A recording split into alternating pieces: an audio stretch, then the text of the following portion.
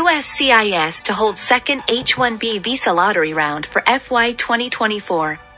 Hi guys, welcome to our channel. If you are new here, then please subscribe our channel and click the bell button for our upcoming videos. The U.S. Citizenship and Immigration Services, USCIS, has announced a second round of random lottery selection for the highly coveted H-1B visas for the fiscal year 2024. The decision comes as the USCIS discovered the need for additional registrations to meet the numerical allocations for the year.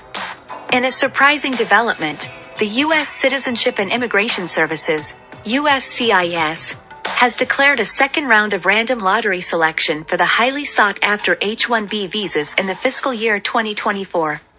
This move comes as the USCIS identified the need for additional registrations to fulfill the numerical allocations for the year, potentially opening up more opportunities for professionals seeking to work in the United States.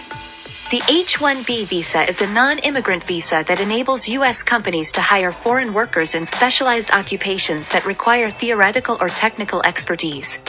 Particularly, technology giants rely on these visas to bring in tens of thousands of skilled employees from countries like India and China each year. Initial lottery selection in March 2023. Back in March, the USCIS conducted the first random selection of electronic registrations for the FY 2024 H-1B cap, which included beneficiaries eligible for the advanced degree exemption.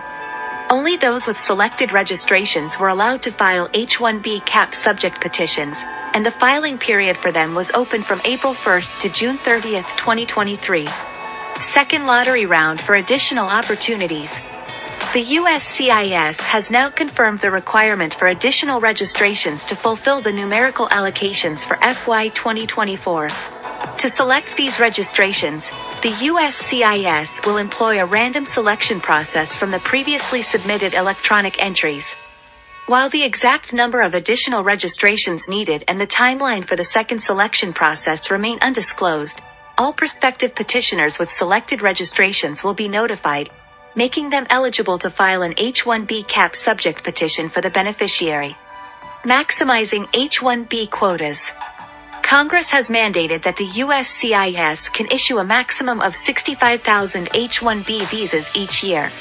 Additionally, it has the authority to grant an additional 20,000 H-1B visas to foreign students who have completed higher studies in science, technology, engineering, and mathematics, STEM, subjects from U.S. universities.